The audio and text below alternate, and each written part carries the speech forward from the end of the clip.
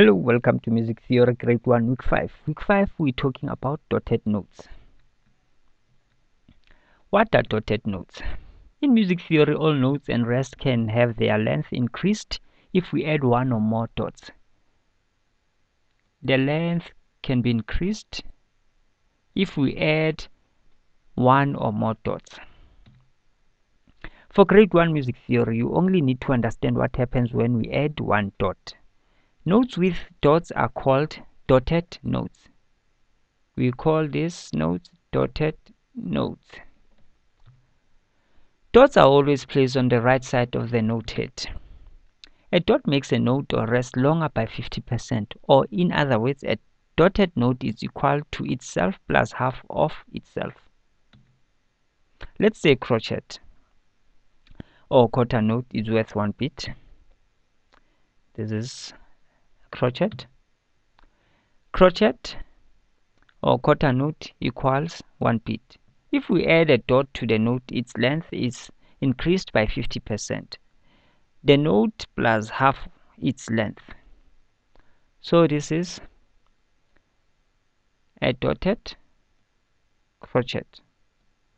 So it equals to a crochet plus half of a crochet, which is a quiver. We can see it's a quiver. Dotted crochet equals 1 plus half bit, which equals to 1.5 bit. A minim is worth 2 bits. If we add a dot, its length is also increased by 50%. And this is a dotted minim, which equals to a minim plus half of a minim, which is a crochet. Dotted minim or half a note equals to 2 plus 1 equals 3. A quiver eighth note is worth half a bit. A quiver. Adding a dot increases its length by 50%. So we have dotted quiver, which equals to a quiver plus a semiquaver.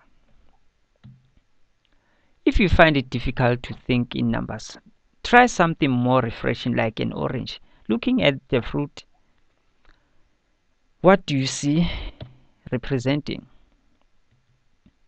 One whole orange is like one whole bead or a crochet. So if you look at this orange and you take it and you divide it into